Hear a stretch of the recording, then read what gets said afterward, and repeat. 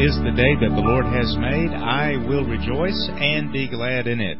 Hello again, everyone. This is Chip Brogdon coming to you with another edition of our weekly webcast.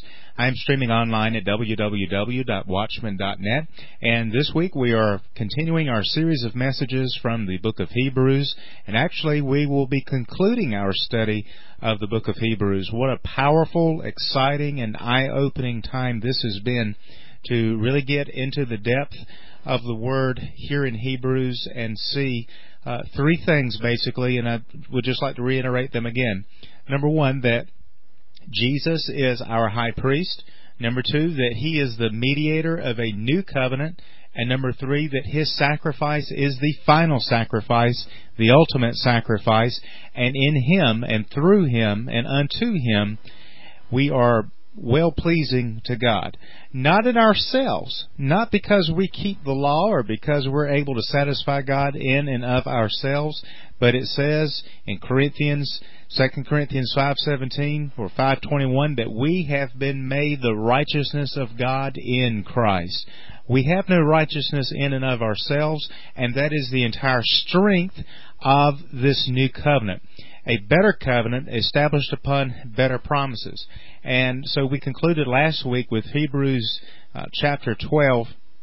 We almost got through Hebrews 12. This week, of course, we'll finish chapter 12 and proceed on to the end of chapter 13 and then close out this study of the book of Hebrews. So why don't we go to the Lord in prayer right now and ask Him to bless this time that we have together in the Word.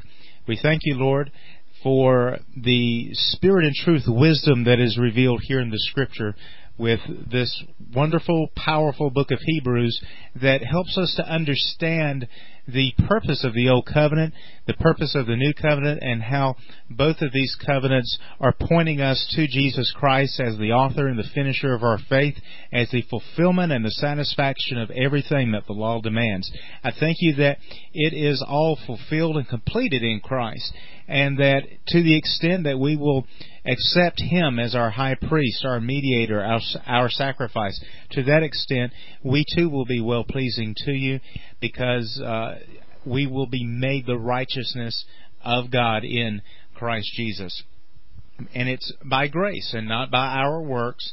And I pray, Lord, if anyone is listening and they're still bound by religion, they're still bound by the Old Covenant and still bound by Sabbath days and by circumcision and by tithing and all of these other accoutrements of the Old Covenant, that You would open their eyes and You would help them to see the supremacy and the preeminence of relating to You as a new covenant believer, as an in-Christed believer, as a God of grace and not a God of law. Instead, Lord, that all of us would learn to live and move and have our being in Christ and would obey the law of the Spirit of life in Christ Jesus, which is to walk after the Spirit and is to walk by faith. And that is the new covenant that You have provided for us. And thank You so much for that. And I pray, Lord, that as we finish out this study in Hebrews, that it would produce fruit in our lives and that we would be set free forever from the shadow of the Old Covenant, and instead would embrace this new covenant, which is light and truth and reality. And I thank You for Your Spirit, which teaches us and leads us into all truth. In Jesus' mighty name, amen and amen. Well, Hebrews chapter 12, and we left off last week with that wonderful illustration of the difference between coming to the mountain of the Old Testament versus coming to Mount Zion in the New Testament, and to the city of the living God, the heavenly Jerusalem, to an innumerable company of angels, to the general assembly and church of the firstborn who are registered in heaven, to God the judge of all, to the spirits of just men made perfect, to Jesus the mediator of the new covenant, and to the blood of sprinkling that speaks better things than that of Abel. So that was Hebrews 12:22 through 24, and when it talks about New Jerusalem and it talks about the city of God and the assembly of the church, it doesn't take a lot of intelligence to be able to connect the dots to the last few chapters of Revelation and see everything that God purposed being fulfilled. We see that city of God, we see the New Jerusalem, and I'll tell you something else, folks. There's a lot of teaching and a lot of emphasis being placed on the bride of Christ, but we see in Revelation the bride of Christ is the New Jerusalem, and we are that bride. We are that New Jerusalem. We are the church that Jesus is building. It's not a thing. It is a people. It is a living, it's really hard to describe other than to say it is a oneness, a union between Christ and the body, between Christ and the bride, the New Jerusalem, the heavenly city, the heavenly general assembly of the church, and everything that encompasses, and how wonderful that is compared to the earthly substitute that sometimes we get focused on and we get sidetracked by. Earthly Jerusalem, the earthly church, the church building, or the earthly things that make up religious orders or religious systems. How much better it is to really get a vision and get a purpose in your spirit, in your heart, in your mind, in your very being, of what God's purpose is, what His intention is, and then we really have something that we can walk in and apply and live, and it'll be spirit and truth and life to us and to those around us. So we resume with Hebrews chapter 12 and verse 25. Says, "See that you do not refuse him who speaks, for if they did not escape who refused him who spoke on earth, much more shall we not escape if we turn away from him who speaks from heaven, whose voice then shook the earth, but now he has promised, saying, Yet once more I shake not only the earth, but also heaven. Now this yet once more indicates the removal of those things that are being shaken, as of things that are made, that the things which cannot be shaken may remain." In other words, we are going through a season in God's dealings with man in which He is shaking everything that can be shaken. And for the Christians in that time, God was shaking the very foundations of Judaism, the Old Covenant and the Law of Moses and everything that meant. He was readjusting them and repurposing them into something more closely aligned with His heart and His mind and His will. And once again, folks, I'm not saying that God has a plan B, and when plan A fails, then God implements plan B. I'm saying that when God begins something, He completes it and He finishes it. But a lot of times we take something and we get distracted. We go off in another direction. Or we take something just like they did and we make a golden calf out of it, and God has to move us on. The Spirit is propelling us and pushing us ever more centrally focused onto Jesus Christ. And a lot of times, I know this is true of me, and it's true of a lot of people, at some time or another, we get distracted from the simplicity of Christ. And we may get caught up in other little side trails and other little side teachings, pet doctrines and pet movements. And yeah, God uses those things, but eventually those things have to point us back to Jesus. And if we allow those things to replace Jesus and become more preeminent in our lives, God will touch those things. That's exactly what happened with Judaism, the way they were practicing it. And naturally, when Jesus came, He repudiated all of that, and He got right to the heart of the matter, as opposed to the letter of the law. He emphasized the spirit of the law. Well, that's exactly what the New Covenant is about. It's about obeying God from the heart, as opposed to obeying God legalistically or ritualistically through some type of an outward system of worship. So God is shaking those things, and I just have to say it, He's trying to shake you. If you're still relating to Him in an old covenant way, He wants to relate to you in a new covenant way, and perhaps, just perhaps, He's using this website and this webcast and these teachings to stir you up and to shake you. Now, a lot of people, they're going to reject this, right off the bat, just because it doesn't flow with what they've always been taught, and it doesn't really agree with their preconceived idea of things. But you need to really take it before the Lord and pray about it. Maybe you're not ready for it, but maybe you are. Maybe God's trying to shake you up a little bit so that He can be all in you. And, Scripture says that's what's going to happen. Now, verse 28, therefore, since we are receiving a kingdom which cannot be shaken, let us have grace. Here's that word grace again. You've got to love it. Let us have grace by which we may serve God acceptably with reverence and godly fear, for our God is a consuming fire. And we really need to get back in touch with the majesty of God, and we really need to have a little more reverence for God than we do. This familiarity with the Lord is good from a friendship and a communion standpoint. Certainly He's our friend, certainly He's our counselor, and certainly we can speak back and forth with Him and commune with Him. But at some point we've got to recognize that our God is a consuming fire. And you just don't treat the Lord with the same level of reverence and dignity that you do with a ordinary person. In other words, I think we take holy things for granted too many times. And we need to get back in touch with that sense of majesty and reverence for the Lord.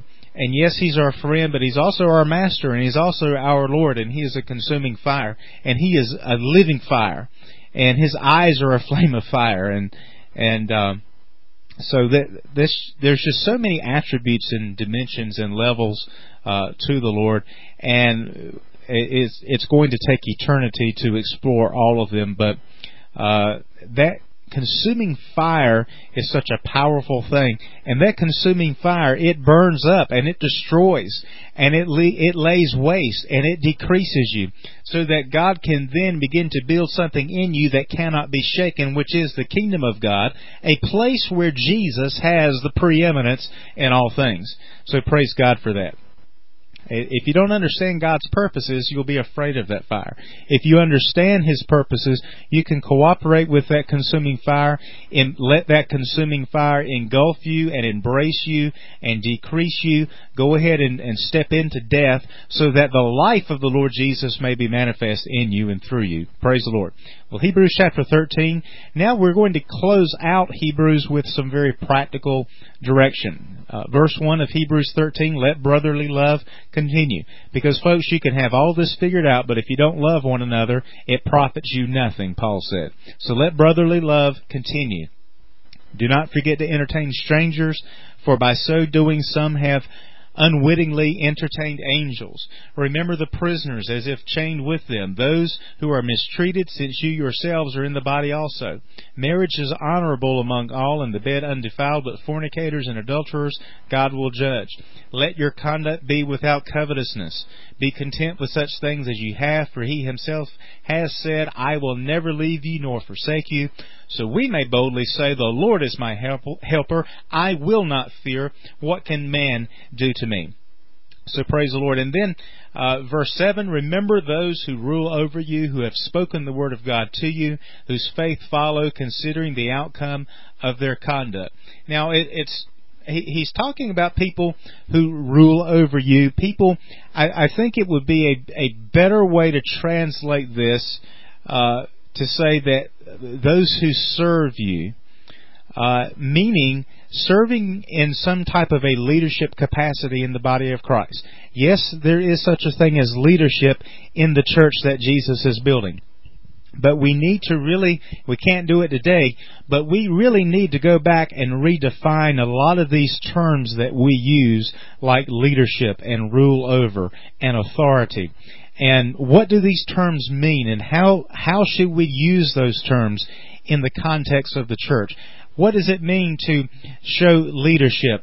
Well, to me, leadership is just simply someone who is out in front. It doesn't mean someone better. It doesn't mean someone higher. It doesn't mean someone worthy of more or less respect than anyone else. It doesn't mean someone who is better. It simply means someone who is in front of, someone who has gone before. If I am leading an expedition, it means I am simply the first one in line. I am leading the expedition, and other people are following along behind me. So the way I see Scripture is that real leadership, real godly leadership, first of all, it is serving the people, not expecting to be served by the people. It is serving the church with your gift instead of expecting the church to serve you because of your gift. And it seems like we've got it completely backwards, that the people who believe they are leaders, who believe they are gifted, they are the ones most of the time sitting up on the platform, getting everyone's applause, and thinking that everything is supposed to revolve around them and what they're doing. When actually, those who are called to be leaders in the body of Christ, in the church that Jesus is building, they are actually supposed to be servants.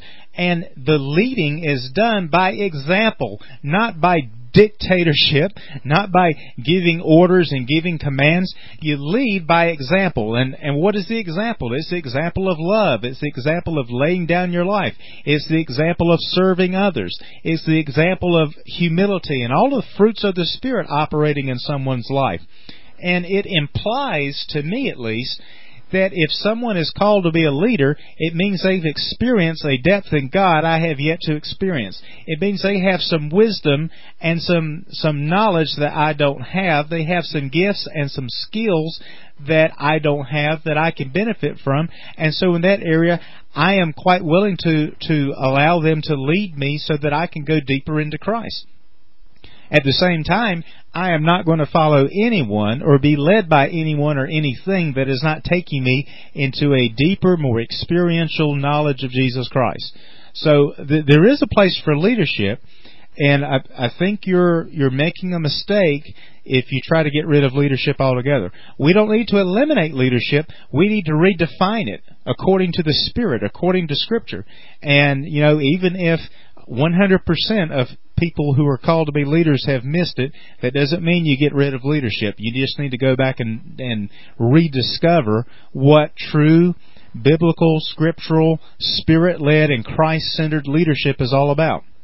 In some small way, I'm trying to provide that with our website and with the School of Christ and with Watchman.net and with these teachings and with the workshops that we do. I'm trying to point people to Jesus, but you can't point someone to someone or something that you don't know anything about. So at some point, we have to recognize that some people know more than we know. Some people have been places we haven't been, and it takes wisdom and maturity to recognize that and just be able to acquiesce to that other person and let them teach you some things. There's nothing wrong with that. It's only when it becomes abused that we need to address it, and we need to shut that person down, and we need to hold them into account. So let's move on. Verse 8 of Hebrews 13, Jesus Christ is the same yesterday, today, and forever. And praise God for that. And that's why I say God doesn't have a plan B, a plan C.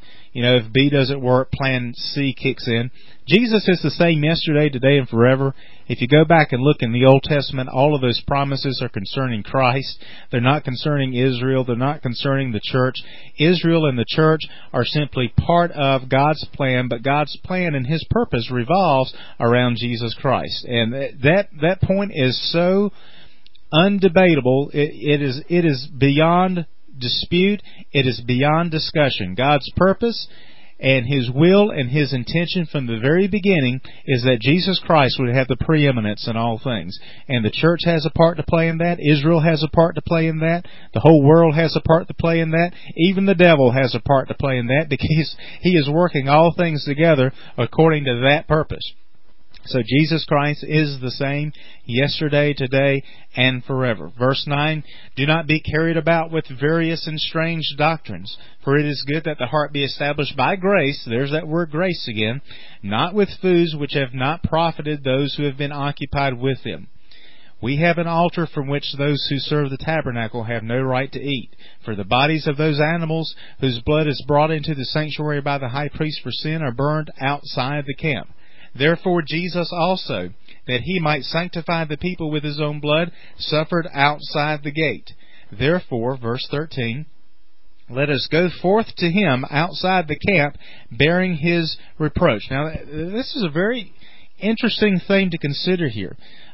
Outside the camp is a good way to illustrate what it means to turn your back on and step out of their Jewishness, their social structure, their political structure, their religious structure, and to go and be identified with Jesus outside the camp. Now, outside the camp is where those sacrifices were made, but it's also a place of reproach. You'll recall that when Miriam had leprosy, she was confined outside the camp.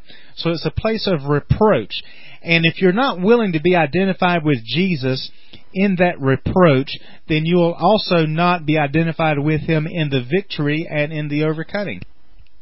There is a cost associated with being a disciple of Jesus. And so Paul is basically saying it's going to cost you everything that you have, and yes, you'll be excommunicated. Yes, you'll find yourself outside the camp, outside the gate, outside the established order of things, as Paul certainly experienced, and as every disciple of the Lord will experience.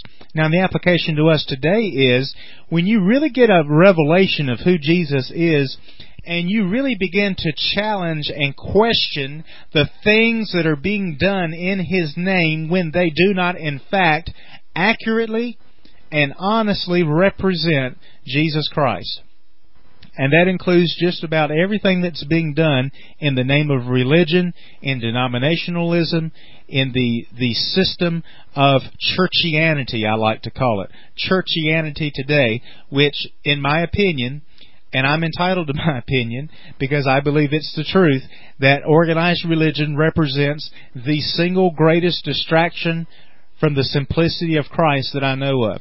It was true in Jesus' day. It's just as true 2,000 years ago. But we have taken the things of Jesus. We have taken a religion about Jesus, and we have made that to be the preeminent thing instead of Jesus himself. A religion about Jesus has become more important than a relationship with Jesus. I'll say that again. A religion about Jesus has become more important than a relationship with Jesus. And when that happens, someone has to stand up and say, this is wrong, this does not represent God's heart, this is a distraction from the simplicity of Christ, and someone needs to stand up for that simplicity. And if I'm the only one that's going to do it, I know I'm not, but I'm just saying, if I'm the only one to do that, I'm quite happy and content to do that. But you know what? If you decide that you're going to speak out and speak the truth, you're going to find yourself alienated from other people. You don't have to separate yourself from them. They separate themselves from you. And some people just cannot handle that. If you crave fellowship, if you crave everyone agreeing with you, if you crave being adulated and having pats on the back from other people, you're not going to make it very long as a disciple of Jesus. Because I'm telling you, the deeper into God you go, the more you're going to find people who don't understand, who don't appreciate it, who don't get it, and your very life, your very testimony begins to repudiate everything they stand for, and they do not want that kind of person in their life anymore. And so I'm encouraging you on the one hand, but I'm also cautioning you on the other. The Scripture does the same thing. If we go forth to him and he's outside the camp, we will bear his reproach as well. And you'll recall Jesus said the same thing to his disciples, that the time will come when they'll cast you out of the synagogues and they'll think that they are doing God a service. Well, I can take that same word of Jesus and apply it to His disciples today. The time will come, and the time is now, when they'll kick you out of church, and they'll kick you out of the ministerial association, and they'll kick you out of the denomination, thinking they're doing God's work, and they don't have a clue who the Lord is. And they are unwilling to listen because they've hardened their hearts and they've hardened their minds and they've closed their ears, and they will not open their eyes and allow the Spirit of Jesus to speak truth to them because their consciences have been seared. Now, is that who you want to be identified with? Or do you want to be identified with Spirit and life, Spirit and truth, Jesus, there outside the camp? I'd rather be with Jesus outside the camp than be inside the camp without Him. I mean, that's just the bottom line. So, verse 14, "For here we have no continuing city, but we seek the one to come. Therefore by Him let us continually offer the sacrifice of praise to God, that is, the fruit of our lips, giving thanks to His name." So again, an Old Testament reference. Every day they had to offer up sacrifices, morning and evening, for their sins. We no longer have to do that, Paul says, but instead we can offer up continually the sacrifice of praise to the Lord and the fruit of our lips, giving thanks to His name. Praise God. And also another way to make sacrifices in this new covenant. Verse 16, "But do not forget to do good and to share, for with such sacrifices God is well pleased." So you see, it's not eliminating, it's going to the next level. That's what the new covenant does.